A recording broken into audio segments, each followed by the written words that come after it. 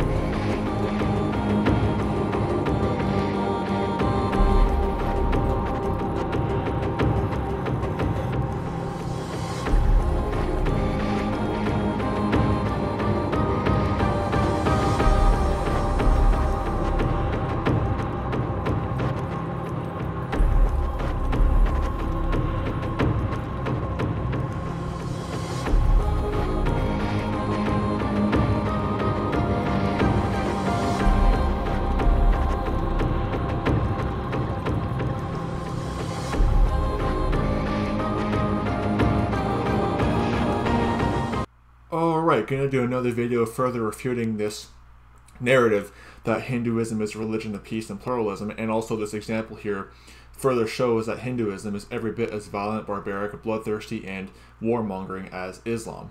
And their attitude towards non-Hindus is the same attitude Muslims over in Pakistan would have towards non-Muslims. So, in this particular case, you have an instance of Hindus who basically killed a Christian man for refusing to perform a Hindu ritual. Now, this is actually perfectly in line with what the Vedas say. If you read Rig Veda, I think it's 9.13.9, it literally talks about, destroying the infidels who refuse to offer worship. That's what the text there says. So, them killing this Christian man for not performing a Hindu ritual is just them following their Hindu text of destroying the infidels who refuse to offer worship. Plain and simple, the Hindu terrorists are not terrorists. They're just Hindus. Just like the Muslim terrorists are not terrorists. They're just being true to their Islamic text. And here, I'm going to quickly read 3 scriptures that perfectly describe these, bloodthirsty Hindu brutes. Psalms 2 verse 1. Why do the heathen rage, and the people imagine a vain thing? Good question there, and the Hindus definitely are just describing that verse there. Psalms 46 verse 6. Okay, so apparently my computer had to do some weird update thing or whatever, so hence why it was lagging. I had to cut the recording. But anyway, as I was saying, I was going to read Psalms 46 verse number 6. This is what the text says. And again, describing what these Hindus about to read in this article. But it says, Psalms 46 verse 6, the heathen raged, the kingdoms were moved, he uttered his voice, the earth melted. Yeah, we see that thing there, the heathen raged. Okay, now finally, Acts chapter 4 verse 25. Who by the mouth of thy servant David hath said, why did the heathen rage, and the people imagine vain things? Yeah, that's the Hindus right there, the heathen raging. So, in this article right here, this is on Hindutva Watch, basically says, family suspected of killing Christian father for refusing to perform Hindu ritual. On Christian Post. And like we said, we read that verse in Rig Veda 9.13.9 where it talks about destroying those who refuse to offer worship. So this right here is perfectly in line with the Hindu scriptures there, which are every bit as barbaric and violent as Islam. So it says here in this article on Hindutva Watch, Christians in eastern India suspect a church member's Hindu family killed him last month for refusing to renounce his faith, sources said. In West Bengal State's Gobindupur, probably not saying that right, village in Jhargram district, Hindu relatives of Maldab, again I'm probably not saying some of these names right, had threatened to burn him to death and feared his faith jeopardized his daughter's impending marriage, the sources said. Now notice that too, burn him to death. There's several times in the Vedas, the Rig Vedas, where it talks about burning those who don't perform rituals, burning those who don't adhere to the Vedas.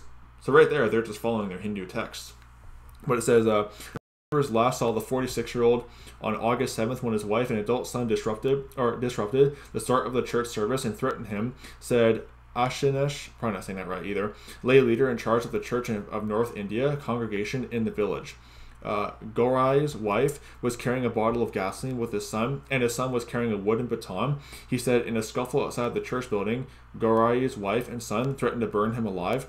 Hansada said Gaurai's wife and son pressured him to perform Hindu marriage rituals at his daughter's impending wedding, where, according to custom, the father of the bride would be required to worship sacred fire, said the pastor in charge of the church, the Reverend Sindhu. Again, I'm probably not saying some of these Indian names right. Soram. He says he refused to involve himself in the Hindu worship practices that contradicted his Christian faith. Which and it says told the Morning Star News. Notification now. It says Gaurai's family had argued that his refusal to perform the Hindu rituals would raise doubts about the family that could lead into the breaking off of his daughter's engagement, said a close friend of Gaurai who requested anonymity. Again, not good reading things on a computer, so just bear with me. When his wife and son disrupted at the start of the August 7th church service, Hansada intervened, and Gaurai's wife and son took him home, Hansada said. Again, forgive me if I'm not pronouncing some of these Hindu names right, with Indian names right, but we see right there the Hindu text, destroying those, burning those who don't, perform the rituals, who don't adhere to the Vedas. Right there, they're just being true to their violent, Islamic-like Hindu texts. Because again, it's no different than Islam. But it says here, unpleasantness was created due to the scuffle, so we did not have a church service that Sunday, he said. When he learned of the incident, Pastor Soren had advised Hansana to file a police complaint about Gaurai's family carrying gasoline and scuffling with him outside the church building.